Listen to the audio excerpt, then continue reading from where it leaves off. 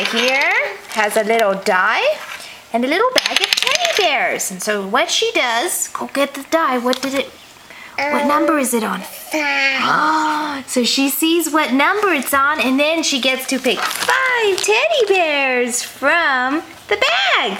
Okay, pick 5 teddy bears. So this is good recognition of the amounts on the die, as well as good counting practice. Did you count them? Count them one at a time. 1, 2, 3, 4, 5. Okay, put all the others back in the bag because we only got 5. Good. Are you ready to roll the die again? Go get your die.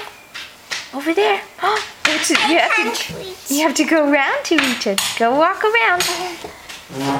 So this is a fun little game you can play with your toddler.